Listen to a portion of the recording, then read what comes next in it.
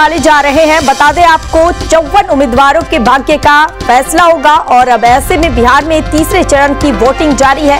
लगातार कड़ी सुरक्षा के बीच 5 सीटों पर मतदान जारी है। सभी मतदाता अपने मत का प्रयोग करते हुए नजर आ रहे हैं। झंझारपुर, सुपौल, अररिया में वोटिंग जारी है। मधेपुरा और खगड़िया में भी वोट डाले जा रहे हैं।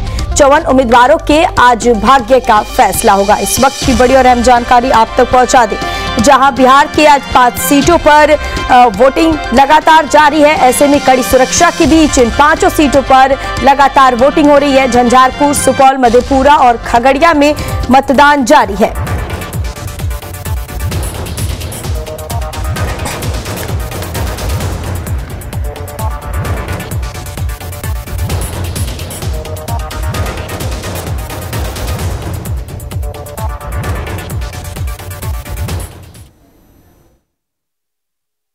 लोकसभा चुनाव के तीसरे चरण का मतदान जो है वो शुरू हो गया है। इस वक्त हम मौजूद हैं खगड़िया लोकसभा क्षेत्र में। देखिए किस तरीके से सुबह 7 बजते ही समय पर मतदान जो है वो शुरू हो चुका है। आमतौर पर कहा जाता है कि पहले मतदान और फिर जलपान। देखिए किस तरीके से अलग अलग कतारें जो हैं वो लग गई हैं। तमाम वोटर जो हैं वो सुबह 7 बजे से तमाम जगहों पर पहुंच गए हैं और ये जिस तस्वीर हम दिखा रहे हैं जिस बूथ की, यहाँ पर भीड़ जो है वो देखने को नजर आ रही है, क्योंकि सुबह का वक्त है और आमतौर पर जब सुबह होता है तो लोग जो है वो जल्दी जल्दी पहले पहुंच जाते हैं मतदान केंद्रों पर और अपना मतदान जो है वो देते हैं। देखिए कई मतदाता जो है वो सुबह सुबह पहुंच चुके हैं। जो महिला है वो भी पहुंच चुकी हैं। कह सकते हैं कि दूसरे मतदाता जो हैं वो यहाँ पर हैं जो मतदान करने के लिए पहुंची हैं और ये लंबी कतार जो है वो बता रही है कि जो चुनाव है वो यहाँ पर नजर आ रहा है। इस बार कांटे की टक्कर जो है वो देखने को मिलेगी, क्योंकि एक तरफ जहाँ चिराग पासवान की पार्टी है वहीं दूसरी तरफ इधर विपक्षी पार्टी में लेफ्ट के जो नेता हैं वो उम्मीदवार हैं और ऐसे में संजय कुशवाहा और राजेश वर्मा की लड़ाई जो है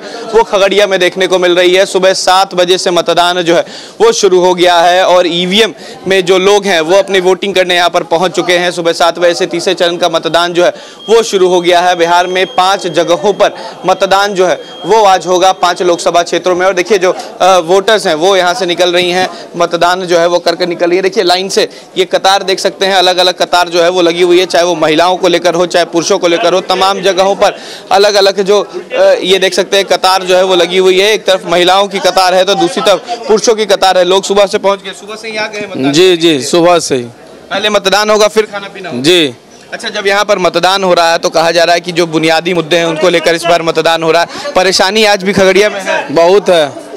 परेशानी को दूर करने के लिए मतदान? जी बहुत दूर करने के लिए। देखिए जो परेशानी है उसको लेकर दूर करने के लिए जो मतदाता हैं वो यहाँ पर पहुंचे हुए हैं सुबह से ही मतदान करने। सुबह सुबह पहुंच गए? जी सर, सुबह कितने बजे से लगे हुए हैं? लगभग 6:30 बजे से पहुंचे। 6:30 बजे से लगे हुए। लगता है कि आज भी परेशानी खगड़िया में है मूलभूत चीजों को लेकर, सड़कों को लेकर या बिजली को लेकर? जी सड़क लेकर के सिर्फ है। अच्छा, सड़क को लेकर परेशानी नजर आती है? शिक्षा या रोजगार यहाँ पे एक परेशानी नजर आता है, लोग पलायन कर जाते हैं बाहर काम करने के लिए? सर बिहार का तो स्थिति ऐसा है कि सब दिन लोग परदेश जाते हैं कमाने के लिए, अपने राज्य में व्यवस्था नहीं रहता है इसीलिए जाते हैं। लेकिन अब कुछ समय से लग रहा है कि बिहार में भी कुछ अच्छा बिहार में विकास हो रहा है, तो जिसको भी वोट देने आए उम्मीद है कि वो काम करेंगे। हम बहुत अच्छे काम करेंगे, बहुत अच्छे काम करेंगे। देखिए ये लंबी लाइनें जो हैं वो लोगों की यहाँ लग चुकी है। मतदाता जो है वो सुबह से यहाँ पर पहुंचे हुए हैं। एक लंबी कतार जो है वो आप देख सकते हैं यहाँ पर मतदाताओं की।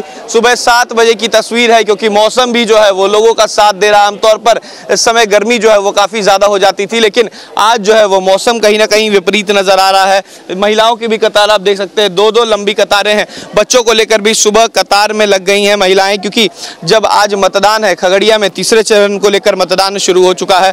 आमतौर पर अगर पिछले बार की बात करें तो करीब 63% मतदान जो है 2019 में हुआ था और करीब 18 लाख से ज्यादा वोटर्स जो हैं वो यहाँ पर हैं और करीब 7 लाख वोटर्स जो हैं वो महिलाएं हैं और बाकी पुरुष जो है वो यहाँ पर मतदाता हैं। लेकिन देखिए अगर समस्या की बात की जाए तो सड़कों का एक सबसे बड़ा परेशानी जो है वो नजर आ रहा है। लोग आज भी पलायन करते हैं रोजगार को लेकर और कहीं ना कहीं इसी रोजगार को लेकर सरकार जो है वो सामने खड़ी हो रही है। दोनों पक्ष जो है वो रोजगार की गारंटी जरूर देते हैं, लेकिन अगर सुबह से ऐसी तस्वीरें नजर आए तो ये जरूर माना जाता है कि एक अच्छी तस्वीरें हैं लोकतंत्र के हिसाब से, क्योंकि मतदाता जो है वही सबसे आगे होते हैं। अगर मतदान करेंगे तो ही लोग आगे बढ़ेंगे, चुनाव जो है वो काफी अच्छे तरीके से होगा। लेकिन अगर 2 चरणों की तस्वीरों को देखा जाए तो आमतौर पर जो मतदान प्रतिशत रहा है वो कम रहा है, लेकिन खगड़िया पिछले बार भी आगे रहा और इस बार भी देखना है कि कितना मतदान जो है वो यहाँ से होता है। वीडियो जर्नलिस्ट सत्येंद्र कुमार के साथ उत्कर्ष, न्यूज़ नेशन, खगड़िया।